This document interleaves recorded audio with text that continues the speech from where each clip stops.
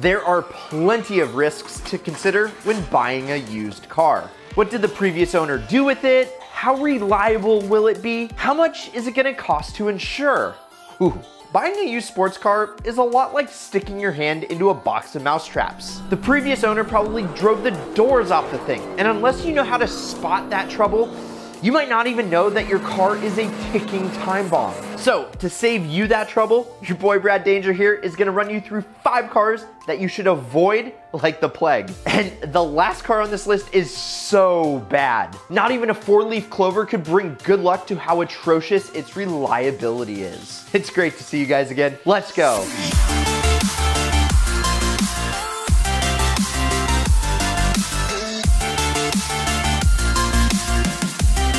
The Audi S4 seems like an amazing deal to the untrained eye. Beautiful bodywork, quattro all-wheel drive, killer luxury interior, all powered by a high-revving, naturally aspirated 4.2-liter V8, which sadly, we don't have much of those anymore. And it's all the right ingredients you need to have an absolute blast bombing down the Autobahn, going from 0 to 60 miles per hour in an exhilarating 5.3 seconds. Brand new, this car was worth about 50,000 bucks. Yet just after a few years, depreciation has hit this thing like a truck, dropping its value to less than 10,000 bucks. Yeah, getting a sporty German car from a reputable brand for an 1/8 of the price new sounds way too good to be true.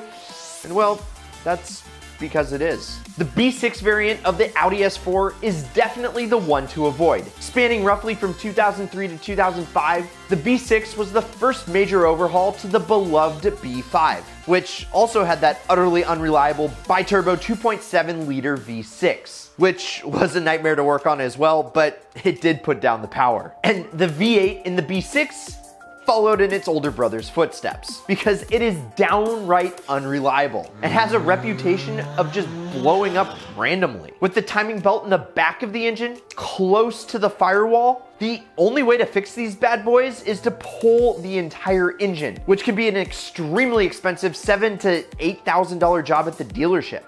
Or should I say stealership. Seriously, Audi did not do enough R&D on this V8 because I don't know what they were thinking. And the fact that the unreliable part, if that doesn't bankrupt you, well then the bigger issue is gonna be insurance costs. Because having looked myself, they're not that cheap to insure. And since the car's age is only increasing, the likelihood of finding a good low mileage example is pretty much slim to none these days. I mean, let's face it guys, people nowadays don't really take maintenance into consideration. And unless you're buying a car from somebody that religiously changed their oil every 3,000 miles, then any B6 S4 is really not worth all that much. Yeah, it pains me to say this, but you're seriously better off with a CPO Audi A3, which believe it or not, has a much more reliable engine and with way more tunability at the same price.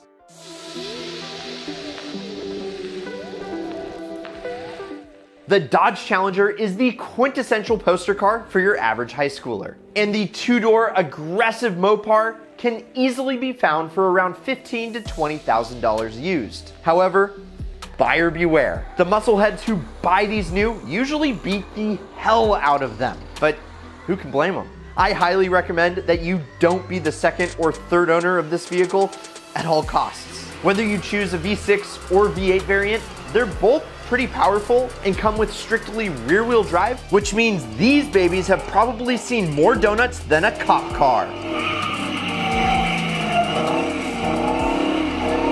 And due to its Chrysler roots, they're not very reliable, and that's before they got abused. There are several documented complaints about the automatic transmission getting stuck in first gear. And not only that, but there's a ton of reports about loud, clunky sounds when shifting gears, and a super heavy clutch with the manuals. And another problem is the hissing, groaning sound that comes from the steering wheel at low speeds, which sounds,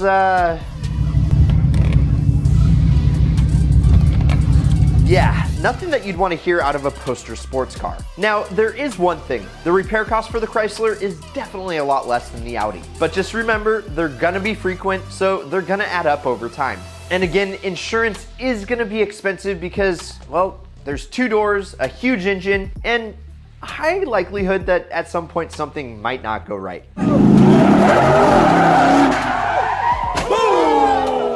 go wrong. So if you live in a place where it's not sunny 365 days of the year, you're gonna have to worry about that oversteer in any bad conditions. And that can be bad whether you lift off the gas too quick or not quick enough. And let's just say that wouldn't be very ideal.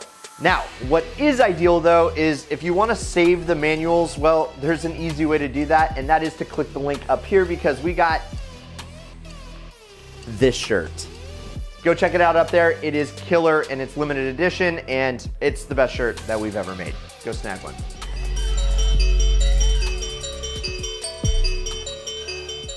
The BMW E60 M5 has a seriously beast 500 horsepower V10 engine in a sedan.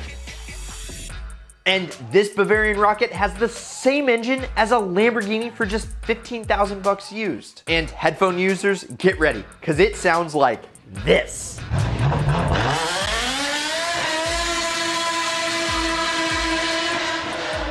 The precise handling makes this car super fun to whip around. And when you pull up to pretty much any car at a red light and you give them that look, you can send pretty much any single one of them to a date at Applebee's.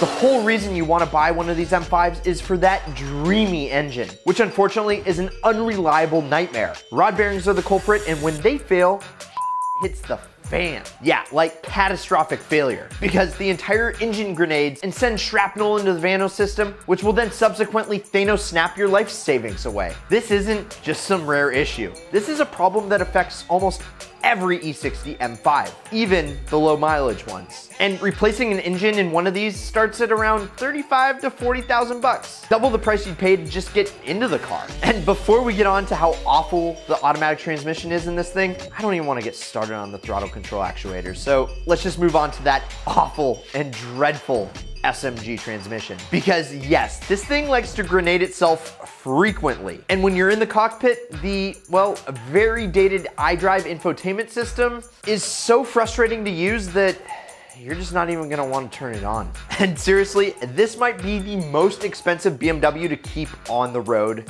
ever. I'd definitely stay away from this German financial nightmare and save your money and still make loads of horsepower by checking out one of the cars in this ideal list.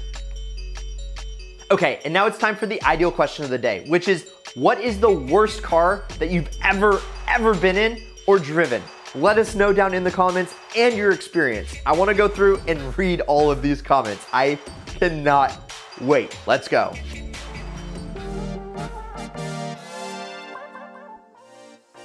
From one cursed car from Germany to another. The R230 Mercedes SL600 is a two-door coupe carrying an insane 6-liter V12, which makes an astronomical 604 horsepower. And that power, baby, is gonna glue your head to the back of your headrest. And while it does that, it's gonna play you the most magnificent sounds you've ever heard.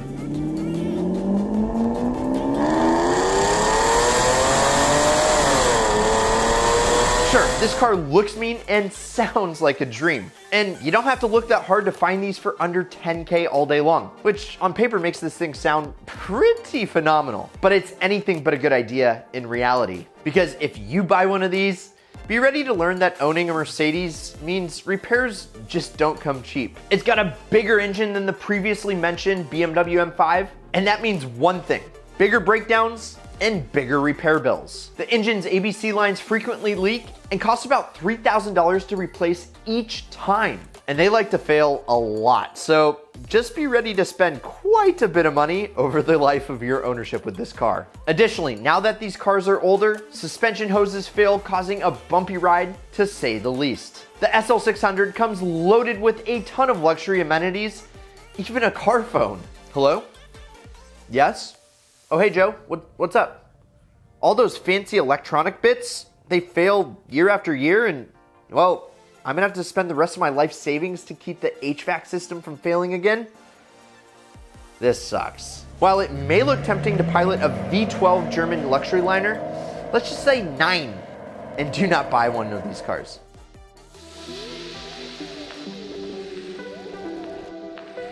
Being the newest car on this list, it may come as a surprise to some, but anyone familiar with Alpha?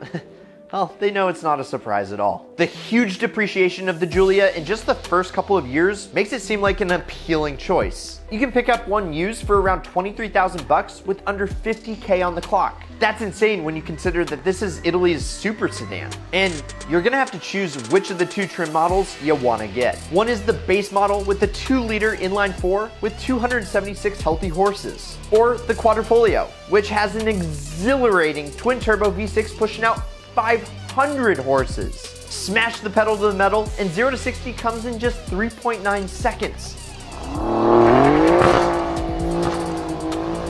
Which that is definitely good enough to be the fastest car on this list. But the only thing faster than that is how fast this thing's gonna go to your local dealership for repairs. The Giulia is filled with problems right from the factory. Cheap materials coupled with terrible assembly standards and shoddy electronics are a recipe for unscheduled visits to the mechanic. And those pesky check engine lights that you just can't shake all come standard with the Giulia. One common issue is the electronic throttle control, which will light up the check engine light, sending you right to the dealership to empty your wallet. And even after you get it fixed, the error can pop up every 10,000 miles or so. Alfa's poor craftsmanship and regular maintenance woes will put your car in the grave along with all the money in your wallet if you end up buying this Italian nightmare. Does the word Giulia mean regret in Italian? So there you have it. Avoid these cars at all costs to save yourself years of torture. Unless you're into that sort of thing, you weirdo.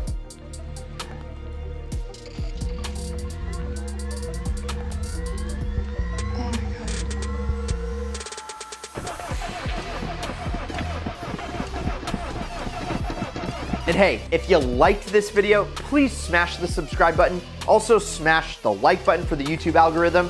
And if you're a longtime supporter, check out that join button down there. That thing is awesome. And thank you for the people that have already joined the community.